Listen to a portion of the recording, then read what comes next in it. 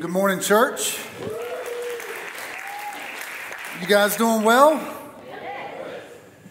I love being at the lake. If I haven't had the opportunity to meet you, my name is Tom, and I've had the privilege and the honor of doing ministry with Pastor Ronnie for many years now, and I knew he was going on vacation with his bride, Karen, and every time he's going on vacation, I'm like, pick me, please pick me. And he asked if I'd be willing to come and talk because Karen has a very, very important rule, and that is, Ronnie, you are not allowed to do message prep while we're on vacation. And I think that is a fantastic rule.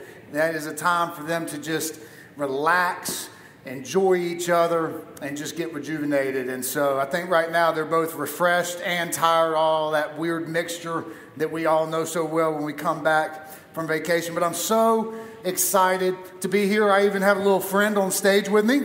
Ronnie said, you're more than welcome to take my little friend, this pig that has wings. When pigs fly. And I said, why in the world would I not want a little friend on stage to accompany me? So I have no idea what his name is, but that is actually a little weird. I feel like he's staring at me. That's even weirder. You might have to come get that thing. Oh, that's the first time I think I've heard that song too. What a great song. I love the line, the Lord is here. Do you believe he's here with us this morning? Yeah. Absolutely. And all I want is all that you are. Will you meet me here again? What an amazing thing to pray every single day. What an amazing thing to pray right now. That God will meet us here today. I believe that God will do big things here today. I believe that God will continue to do big things through this church, his bride, the church, Lake Community Church. I can tell you that this place doesn't exist just simply to come and meet on the weekends, but it is to go out into this community, to go out into the workplace and be the hands and the feet of Jesus. And I hope y'all know how blessed you are to sit under the amazing teaching and the leadership of Pastor Ronnie. He truly is an amazing man of God. He's one of the best teachers I know. Pastor Brian, yes, I think that was worth a round of applause for him.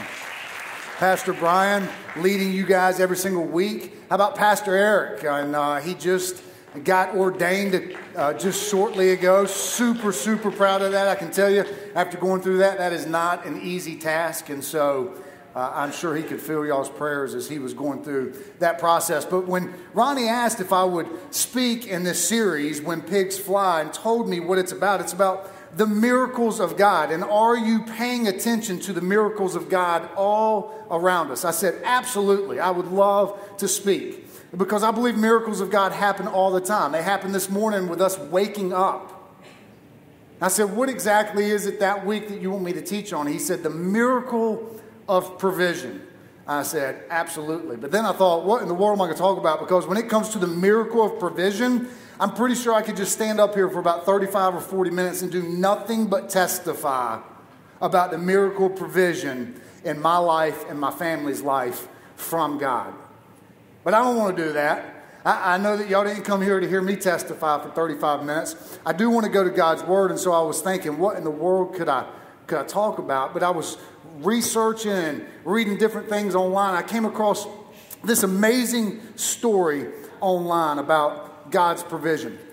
It says, shortly after World War II, a woman went into the grocery store and asked for enough food to provide Christmas dinner for her children. When the owner asked how much she could afford, she replied, "My husband was killed in the war. Truthfully, I have nothing to offer but a little prayer." The grocer, who was not a believer, was unmoved by her need. And so he sarcastically said, "Write your prayer on a piece of paper and you can have its weight in groceries." To his surprise, she pulled a folded note out of her pocket and handed it to him. "I already did that during the night while I was watching over my sick child," she replied. Without even reading it, he put it on one side of his old-fashioned scale. "Well, we'll see how much that's worth," he muttered. He put a loaf of bread on the other side of the scale, and to his surprise, nothing happened. He added some more items, but to his consternation, still nothing happened. Finally, he blurted out, "Well, that's all this will hold anyway. Here's a bag. You can put the things in it yourself." And with a tearful thank you, the woman took her groceries and left. The grocer later discovered that the scale was out of order. As the years passed, he often wondered if it was just a coincidence. Why did the woman have the prayer already written before he asked for it? Why did she come at exactly the time that the mechanism was broken? Whenever he looks at the slip of paper that contains her prayer, he is amazed, for it reads, "Please, dear Lord, give us this day our daily bread." How great is that? And maybe you hear me say that and you're like, "That's a cool story, Tom." And you can find stories like that all over the internet. How do you even know if that story is true? The answer to that is, I have no idea if that story is true. But I can tell you a true story. And it's a story of how God got to me. I was raised in the church. I was blessed to be raised by an amazing family. My parents will be here at the next service. They are my biggest supporters, biggest cheerleaders of following the call of God in my life. So I was blessed I was raised in church. Went through youth group, did everything. But early on in my marriage, I was just like a lot of early 20-something-year-olds. I mean, I'd go to church, and when I did go to church, I'd check a box. I did my good deed. If I felt like it, I was bored, there was nothing good on TV, I'd pick up the Bible and I'd read a little something, something. But I was not what I would call a faithful Christ follower. And so I am extremely blessed. I would say the only bigger cheerleader in my life, other than my parents, would be my bride, Leah. And we've been married 20 years this coming June. She looks like she's about 23. So I got her when she was real young, before she knew any better.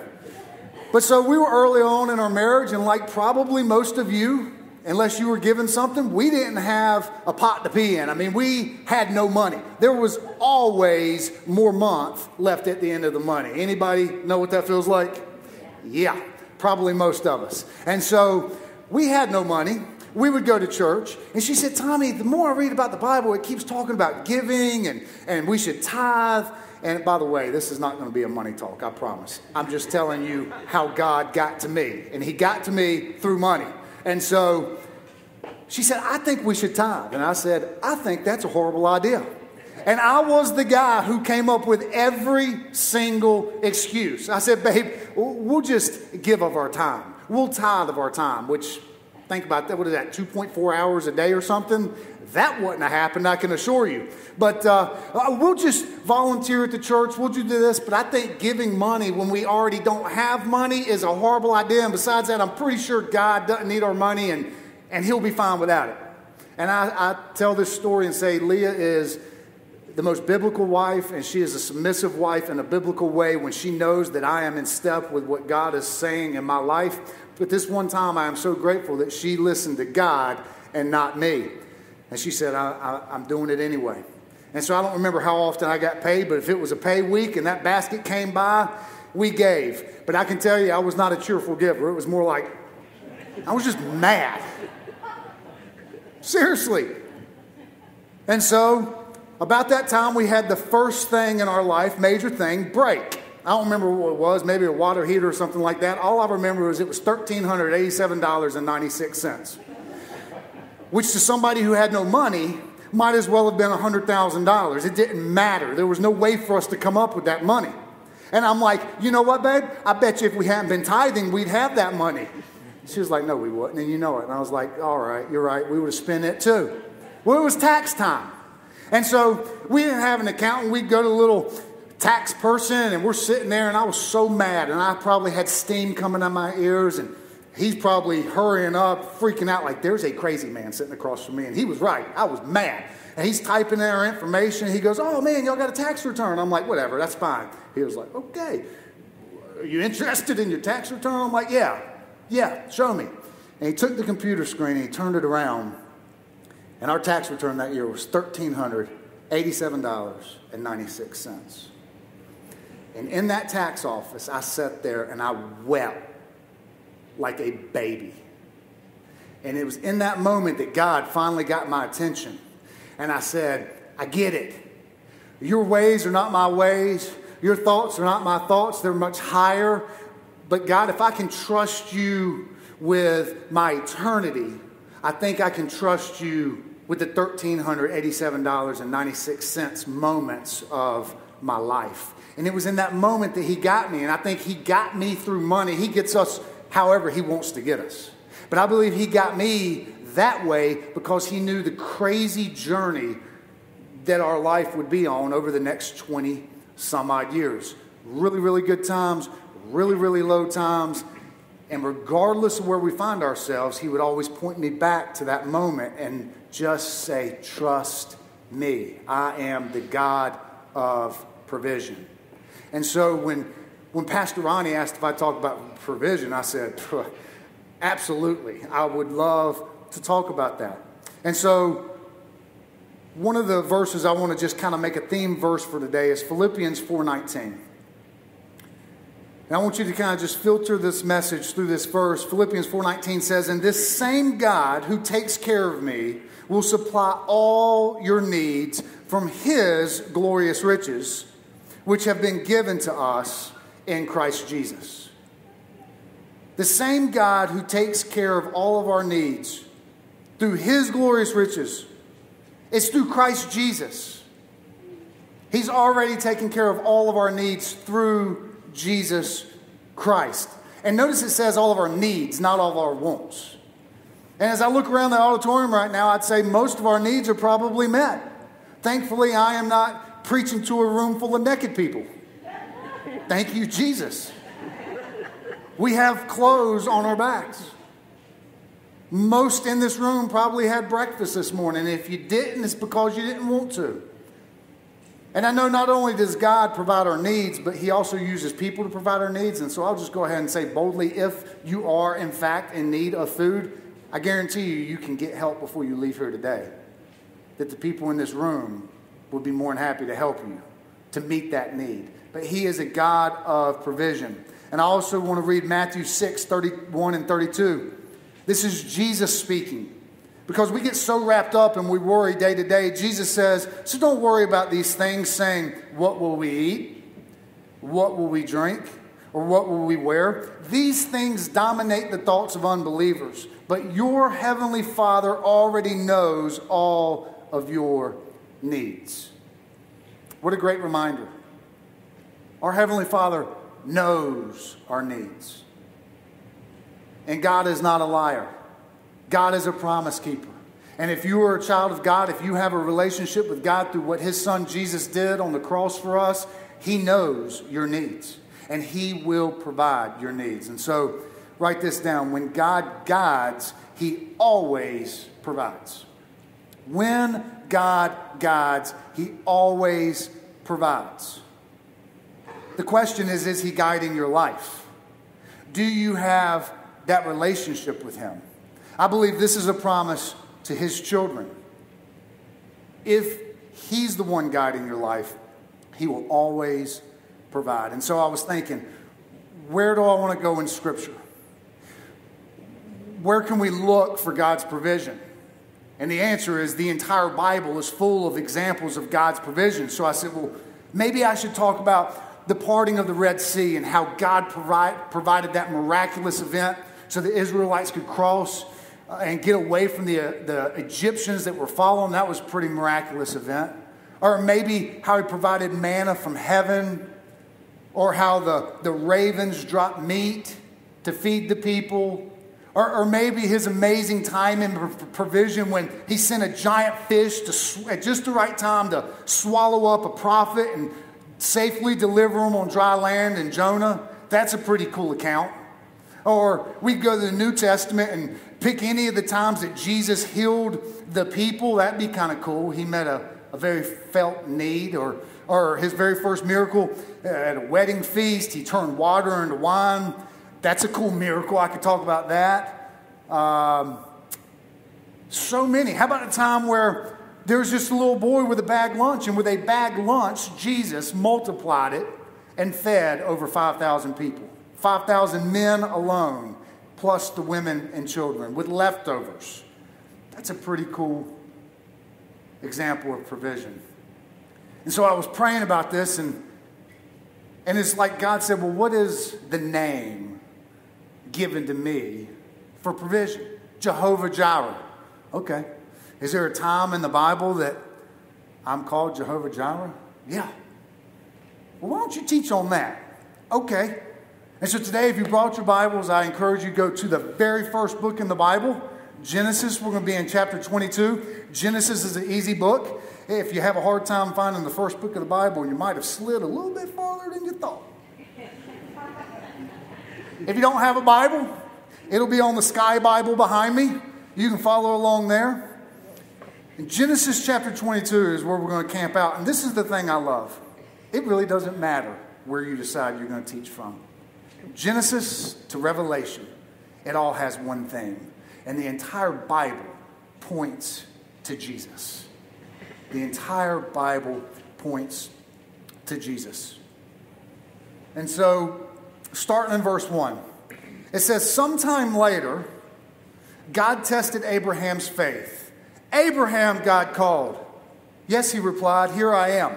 It says sometime later. Just to give a little context, Abraham, if you're not familiar with who he is, Abraham was promised by God that he was going to have a child. And through this child, the nations of the world would be blessed. This son that he had was named Isaac. Isaac means he laughs. And the reason they named him Isaac, he laughs, is because it was comical to Abraham and his wife Sarah when God came to them and said, through you, I'm going to give a child. And through that child and his seed, the nations of the world will be blessed. Because when God came to them, they were already old. They were really, really old. And so Sarah was laughing. And God said, why are you laughing? She said, I'm old and barren. I can't have kids. Well, God's a promise keeper. And so through a miraculous miracle of God, God, in fact, allowed Sarah to become pregnant. They had their son Isaac. And now we fast forward to this moment where God is calling Abraham to do something. He said, take your son, your only son, yes, Isaac, whom you love so much. Can you imagine for just a second how much Abraham loved Isaac? I've been blessed with 2 daughters.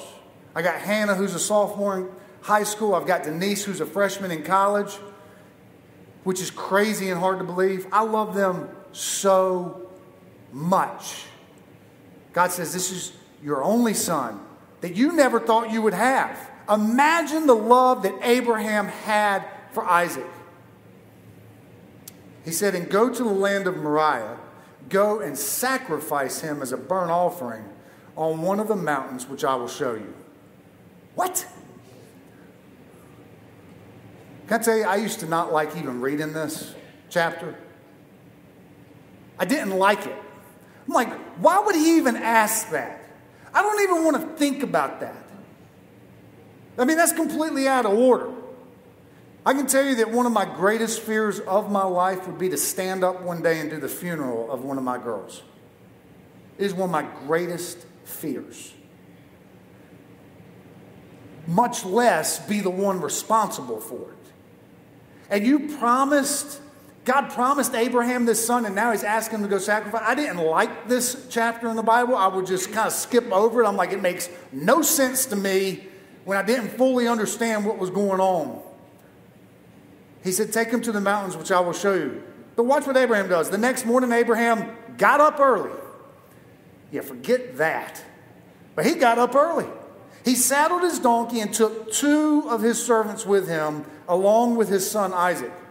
Then he chopped wood for a fire, for a burnt offering, and he set out for the place that God had told him about. On the third day of their journey, Abraham looked up and saw the place in the distance. "Stay here with the donkey," Abraham told his servants. "The boy and I will travel a little farther. We will worship there, and then we will come right back." We will worship. Worship is just submitting to the will of God, trusting in who he is. And then Abraham makes the statement, "We will be right back." So Abraham, watch this, he placed the wood for the burnt offering on Isaac's shoulders, which, by the way, I think most theologians believe Isaac was somewhere between 15 and 30 years old. I know growing up on the little felt board, Isaac was a little kid, but he was old enough and strong enough and big enough to carry his own wood. Abraham put the wood on Isaac's back, put it on his shoulders, while he himself carried the fire and the knife. As the two of them walked together, Isaac turned to Abraham and said, "Father?" "Yes, my son," Abraham replied. "We have the fire and the wood," the boy said, "but where's the sheep for the burnt offering?" I love that. I mean, you got to have fun when you read the Bible, by the way. I love reading Scripture and asking for it to just come alive. And when I read that, it makes me laugh because I can just picture it in my mind. You know, they're walking along, they're on a 3-day journey. It's his son and his dad, right? They're just camping out, sitting around the campfire, eating s'mores at night, telling stories, probably having a great time together. And then it's just the two of them. They're walking up, and Isaac, you know, he's sitting there doing his checklist. He's like, wood, check. Fire, check. Knife, check. "Hey, Dad, I think we're missing something, buddy. Where's the lamb? Where is the lamb?" Isaac, he might not be a mathematician, but something is not adding up. Abraham answered, "God will provide a sheep for the burnt offering, my son." And they both walked on together. When they arrived at the place where God had told him to go, Abraham built an altar and arranged the wood on it. Then he tied his son Isaac and laid him on the altar on top of the wood. Abraham picked up the knife to kill his son as a sacrifice. Can you imagine that moment? Can you imagine the tension? I mean, he said, God will provide. Now, Abraham is an amazing man of faith. The fact that he's saying God will provide, but Abraham is also looking back at other moments in his life when he once lost his wife Sarah, when he almost lost the promised land because of stupid things that he had done. And both times God brought those back. Abraham knew God's promise that through this child, the nations of the earth will be blessed. And so he is saying with confidence, even if I kill my son, I believe God will bring him back. And guys, he didn't have the New Testament to see the resurrected Jesus. But he had this amazing faith. But I can't imagine that moment. Raising the knife, the agony in him. Isaac's probably weeping. What in the world are you doing, Dad? But he's laying there. Picked up the knife to kill his son as a sacrifice. At that moment, the angel of the Lord called to him from heaven, Abraham, Abraham. Abraham was probably like, yes, here I am. Do not lay a hand on the boy, the angel said. Do not hurt him in any way, for now I know that you truly fear God. You have not withheld from me even your son, your only son. Were those the greatest words he's ever heard in his life? I guarantee it. He said, you haven't even withheld your only son. Then Abraham looked up and saw a ram caught by its horns in the thicket. This is a miraculous provision of God. So he took the ram and sacrificed it as a burnt offering in place of his son. He's getting ready to do the unthinkable. And at just the right time, God calls out and tells him to stop. Do not do that. And then through a miraculous provision provides a ram. And that is what we call substitutionary atonement. Something had to be sacrificed. And thankfully it was not Isaac. it was a ram. You see, Isaac had asked earlier, where's the sheep, Dad? Where's the lamb? He wanted a lamb. God provided a ram. The lamb was coming and has in fact come. And he has come for us. And his name is Jesus Christ. That is the ultimate act of provision. That is the ultimate miraculous provision that God provided us. A personal relationship with a holy God through his Son, Jesus Christ. I love 2 Corinthians 5:21 says, "For God made Christ," that's Jesus, "who never sinned." The sacrifice had to be perfect if it was going to be the once and for all sacrifice. Made Christ, who never sinned, to be the offering for our sin, so that we could be made right with God through Christ. That is substitutionary atonement. I love that verse. I've already messed up today. I am a messed up person. And probably most of you have messed up in some way today. Either your thoughts or something you've said or something you've done. Jesus lived a perfect life. And he laid down his life on a cross for you and me. And it was on the cross that theologians, they call it the great exchange. He took all of our sin, all of our shame, the punishment for our sin, which is separation from God. He took it upon himself and he says, "Take my righteousness." And he made that exchange. That is the gospel. That is the good news. And I believe at the heart of the Christian message, there are really two questions. Who is Jesus? And what did he do on the cross? It's what separates Christianity from every other world religion. Who is Jesus? Jesus is God, fully God, the eternal God. He left his perfect place in heaven and he came to this broken world. And it was on the cross that he made the exchange. It was on the cross he took my sins and your sins upon himself. And he became that sacrifice. And he died on the cross. And they took his body and they put it in a tomb. And what we celebrate is on the third day is that Jesus didn't stay in the tomb. Jesus walked out of the tomb triumphantly, proving he is who he says he is, and he can do all he said he would do. And for anyone who believes in him and recognizes their need for a Savior, that we are not the Savior, but we are in need of a Savior. We are in need of a Lamb. He says, "I am the Lamb. Call on me, and I will give you my righteousness." Friends, that is good news. That is the best news we could ever hear. And so I just want you to think about that when it comes to the provisions of our life, the needs in our life. If God was willing to do that, how much more will he provide our daily needs? Romans 8:32 says, "Since he, God, did not spare even his own son, but gave him up for us all, won't he also give us everything else?" If God loves us so much that he sent his son to this world to die for our sins, can't we trust that he'll take care of our day to day? And I know that's hard.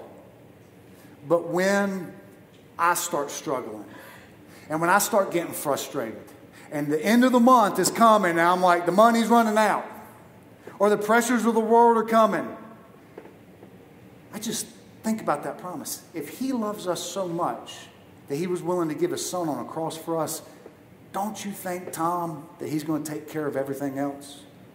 And the answer to that question is absolutely. Absolutely. Picking back up in verse 14, it says, well, he took the ram, sacrificed it. Abraham named the place Yahweh Jireh, or Jehovah Jireh, which means the Lord will provide.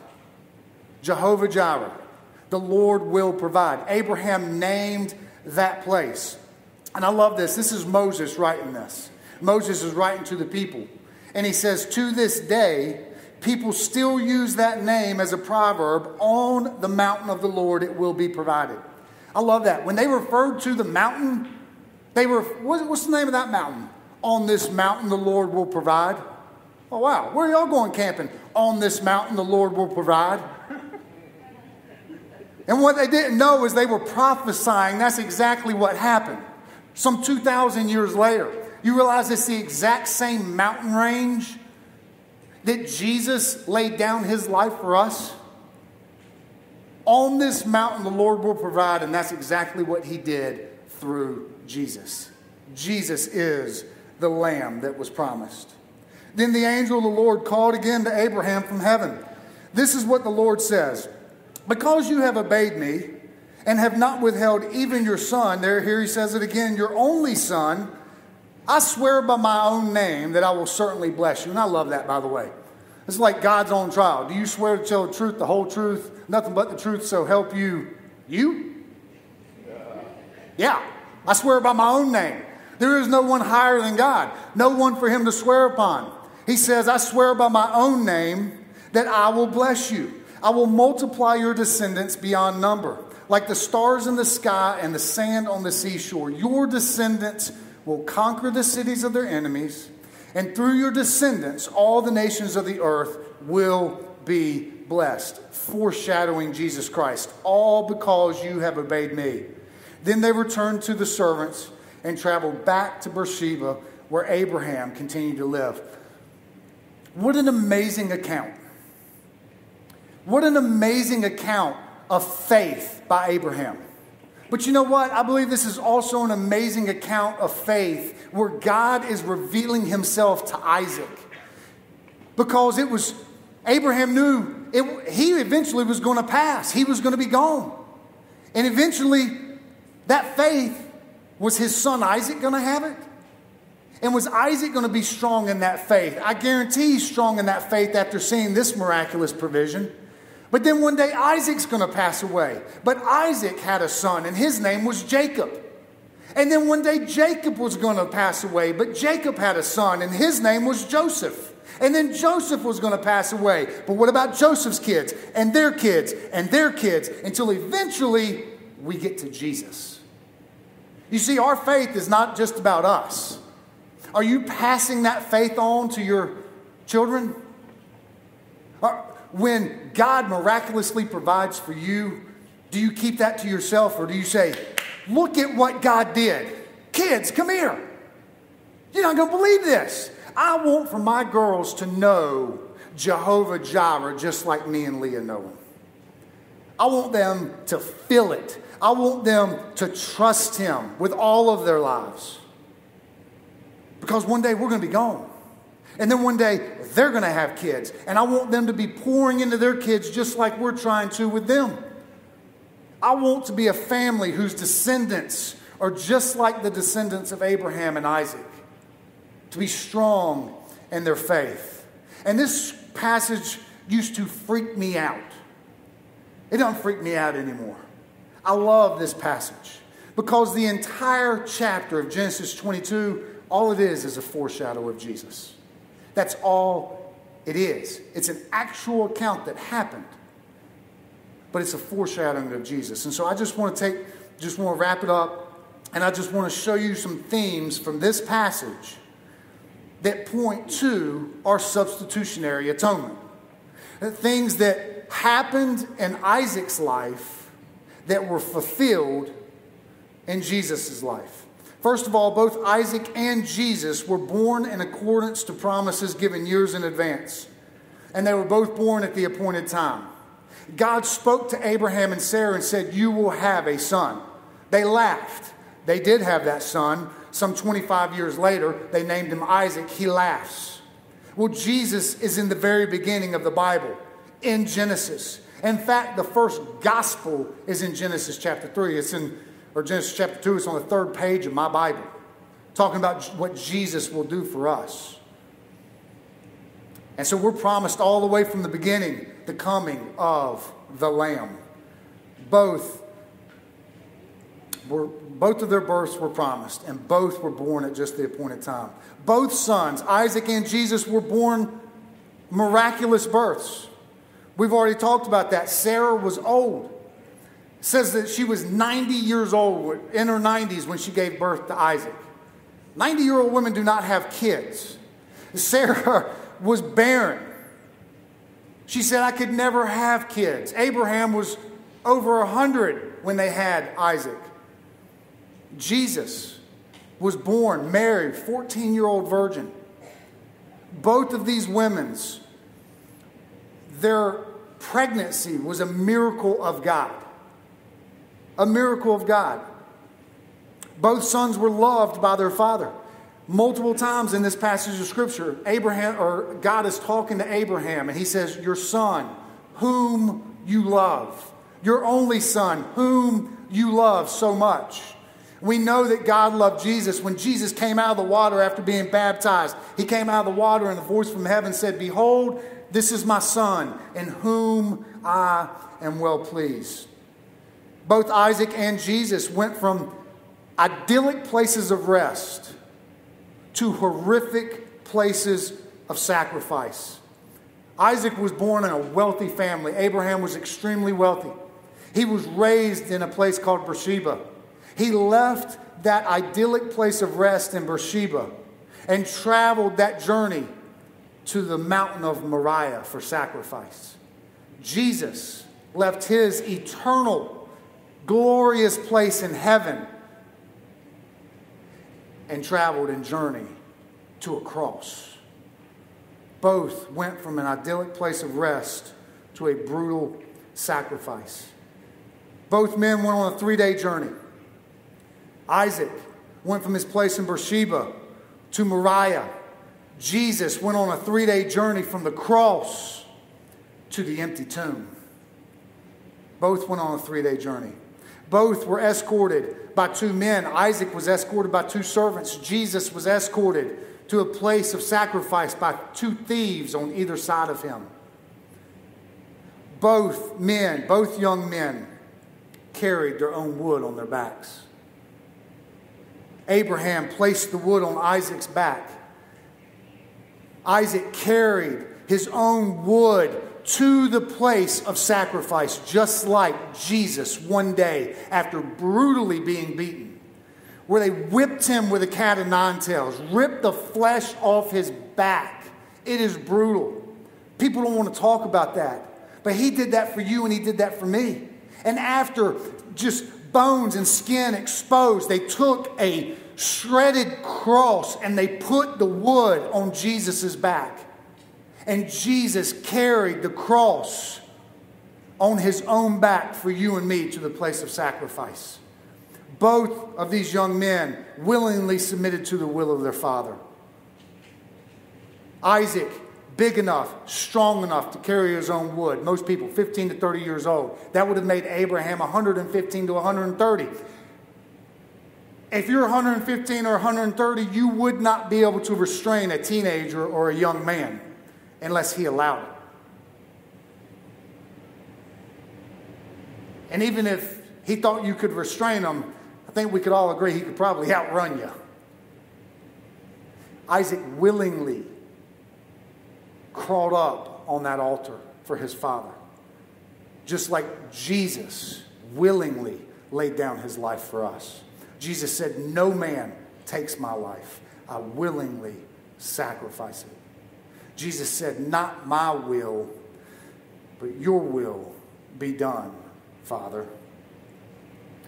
Both men asked questions to their father at that time. Isaac said, Dad, where's the lamb? We know that Jesus is that lamb. When his cousin John the Baptist was in the river, he looked up and said, behold, the Lamb of God who will take away the sins of this world. Jesus, while on the cross, said, my God, why have you forsaken me? That question gives me goosebumps because, friends, it is that moment right there when Jesus cried out to God the Father, why have you forsaken me? That was the very first time in all of eternity that he had been separated from God the Father. They're eternal. God the Father, God the Son, God the Holy Spirit, eternal. And for the very first time, God turned his back on Jesus so that he would never have to turn his back on us. It was in that moment when he cried out, my God, why have you forsaken me?" that he was paying the penalty for our sins. Hebrews tells us that Isaac was raised from the dead figuratively. We know that Jesus was raised from the dead literally on the third day, walked out of the grave, and for 40 days was witnessed by over 500 people. People who many gave their lives because they had seen it with their own eyes. And then both, this is one of my favorite parts, both, after their one figurative and one literal resurrection, went on to get their bride. The next time we're introduced to Isaac after this, you fast forward, if you keep reading a couple of chapters, you see that Isaac was given his bride, Rebekah.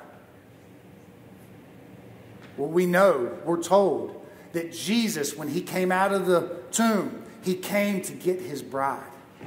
Ephesians 5 tells us that Jesus is the groom, and his bride is who? The church. It's us. Jesus came to get his bride.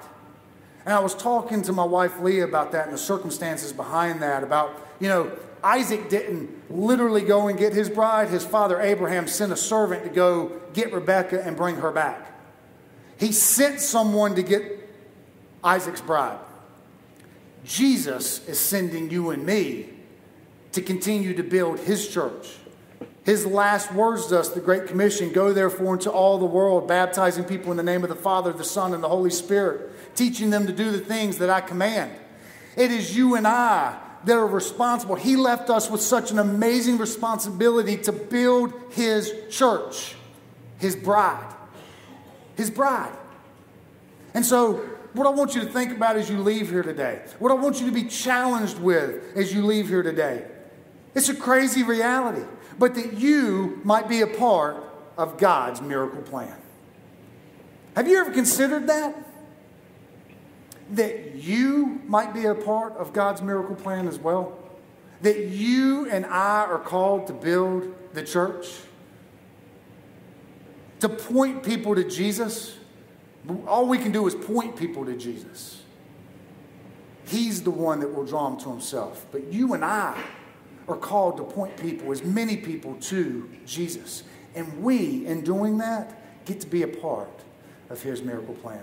So whatever you're going through today, wherever your life circumstances are, I want you to know that the God who provided his son, that loves you that much, will take care of your $1,387.96 circumstance, whatever that is. And I know you have one. We all do. But if we can trust him with our eternity, if we can trust him with our salvation, let's trust him in everything. Heavenly Father, that is our prayer, that we, in fact, learn to trust you with all of our lives. Not some of our lives, all of our lives.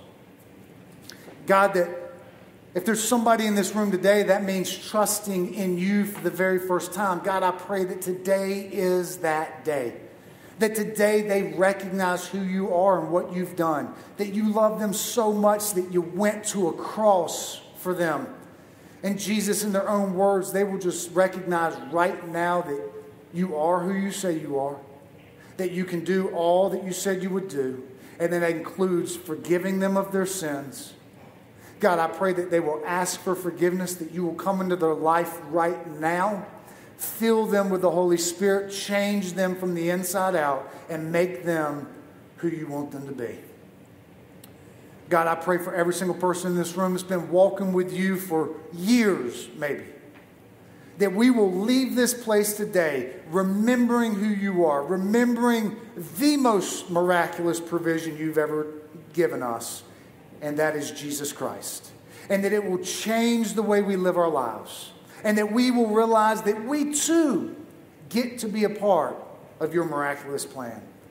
God, I pray that you will use the people of the lake to flip this community on its head for Jesus Christ. We love you and we praise you.